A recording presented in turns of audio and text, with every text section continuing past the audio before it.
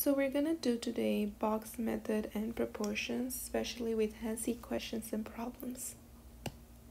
Example number 1 says a car goes 160 kilometers in 3 hours. How far did it go in 5 hours?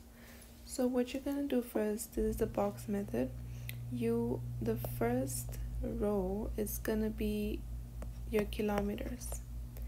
Second row is gonna be your time, the hours. So it says the car goes 160 kilometers, so you put it here, in 3 hours. So below it, that's the first information. The second information in the question says how far did it go? So how far means kilometers. That's gonna be your x, the unknown. So I'm gonna put it here. That's the unknown. Sorry for that. And how far did it go in 5 hours? So that goes right below it. Now what you're gonna do is simply multiply, cross multiply. So you're gonna do 160 multiplied by 5 is equal to 3 multiplied by x. So 160 multiplied by 5 is 800 divided by 3 will be 266.6 kilometers. That's your answer.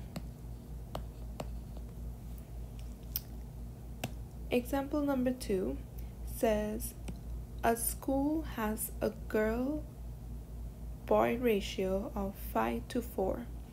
If there are 205 girls, how many boys are there?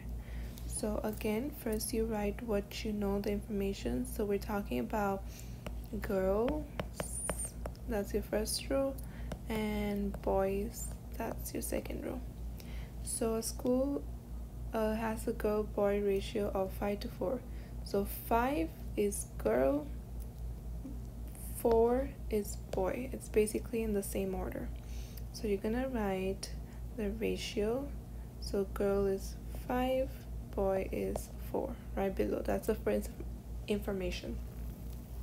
The second information, which is a question, says if there are 205 girls, so 205 girls, how many boys are there? That's the unknown. You're gonna put it there. And like I said, you're just gonna cross multiply it.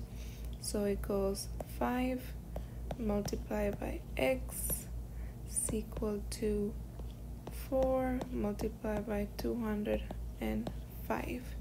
So you multiplied 205 by 4, which is 820, and then 5 comes to divide to give you your x, which is 164 boys.